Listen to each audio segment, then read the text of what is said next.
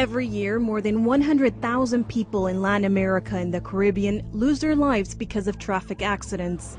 More than half of the deceased are cyclists, motorcyclists, and pedestrians. Teenagers and young adults ages 15 to 29 are among the most vulnerable.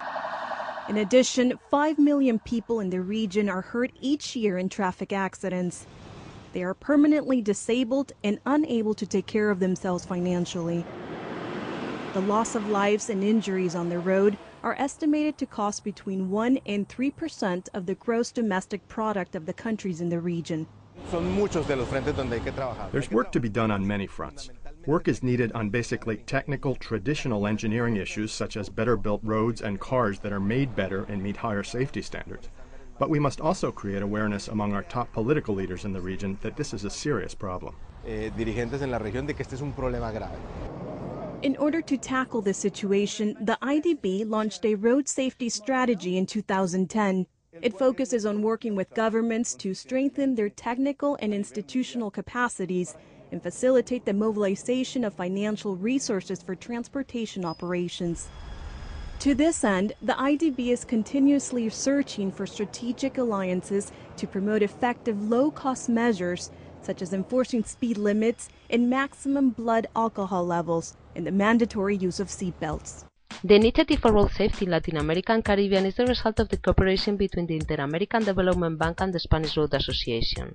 The three main activities of this assessment are a detailed road safety diagnosis, an online road safety guide, and pilot tests in several countries. As a first step, the road safety diagnosis covered 26 countries in the region. The process included the analysis of more than 30 items in the field of infrastructure, human factor, vehicle, and legal and institutional framework and enforcement. The online road safety guide, developed in cooperation with Polytechnic University of Valencia in Spain, is available in the website of the bank. It has been conceived as a toolkit with several functions and more than 200 deficiencies and 800 solutions, covering all factors involved in road safety. The toolkit has been developed from an integral perspective. Again, solutions from human factor, vehicle, infrastructure, and legal and institutional framework and enforcement are available.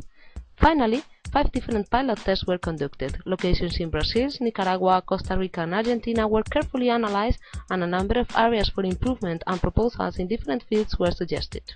Only by implementing strong changes in all involved factors, we will be in a good position to fight against these important problems as one of the main challenges for this decade. For us, it's a great honor, on the first hand, to have the opportunity to collaborate with the Inter-American Development Bank in this project, contributing to reduce the number and consequences of road accidents in the Latin American region, and on the other hand, to receive this award from the International Road Federation. Thank you very much. We want to thank the International Road Federation for awarding the Inter-American Development Bank the Global Road Achievement Award for our work in road safety. In the Latin American region, road safety is one of the main causes of death among young people, and we think that it's our responsibility and one of our main objectives to help the countries of our region reduce this tragedy.